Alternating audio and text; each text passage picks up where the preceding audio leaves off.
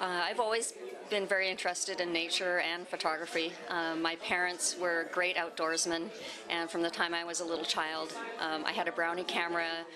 We were always out hunting and fishing on the island, and it became very complementary with the lifestyle of being around horses. And so I've been around horses my entire life, and very fond of the outdoors. When I started to wind my equestrian career down 3 or 4 years ago, that's when I decided to take up photography a little bit more seriously. I am primarily self-taught, although I've had some wonderful mentors over the last few years. Joe Coffey and Tim Shum have been a wonderful help to me, teaching me a lot about composition and managing color. And it's a passion I've always been interested in, and now it's just starting to come to fruition.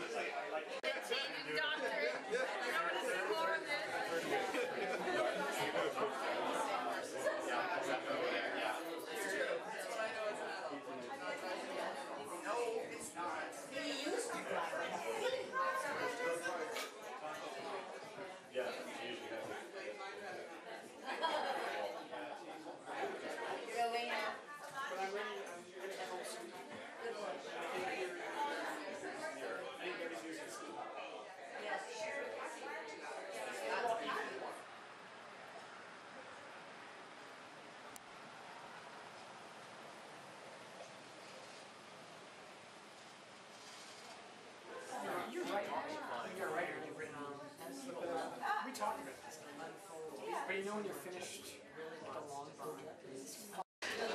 Well, these are the wild horses from Sable Island, and they are the only unmanaged wild horse herd in the Americas, which is why I was drawn to photograph them. It was my interest to see horses in their completely natural state.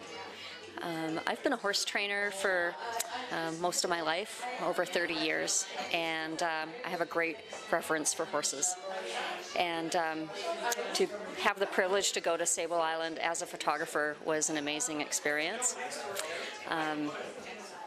The horses are completely unmanaged. They've been that way for over 60 years. The horses originally came to the island in the mid-1700s, and at one time they were used for rescue operations to save shipwrecked sailors.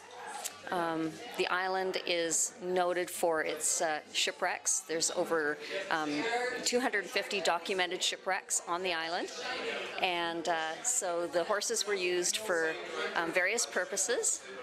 Farming to help the settlers farm the land, and they would ride the horses up and down the beach and look for shipwrecks and for people to save. And then when they discovered the shipwrecks, they would actually hook the horses up to wagons that carried lifeboats. So the history of the island is really quite remarkable.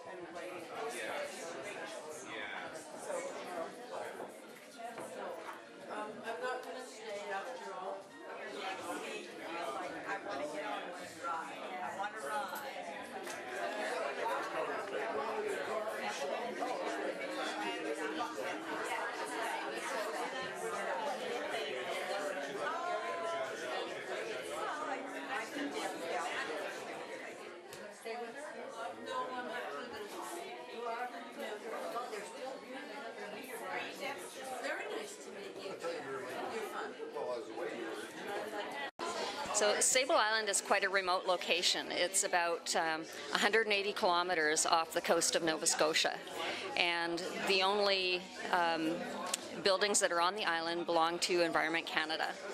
And there's one permanent manager there, and there's a woman that's lived on the island for over 20 years, and she's been the person that's been responsible for keeping track of the records of the existence of the horses on the island. The horses are, they have no predators, and so their only real enemy is the weather.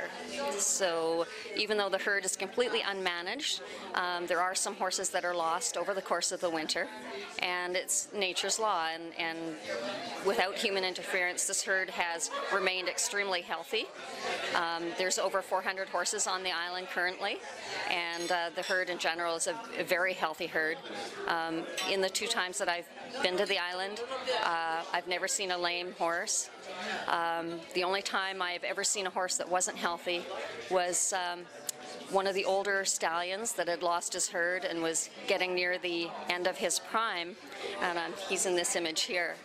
And he was really a magnificent horse. And when I came upon him, he was alone. He was wandering along the beach, and he was very thin, and it was the end of a very long winter. And I wasn't sure how much time he had left, but I felt that I would validate his life somewhat if I could take his photo and make a composition of him, and it would show the true essence of Sable Island. And that's the image. It's called Journey's End.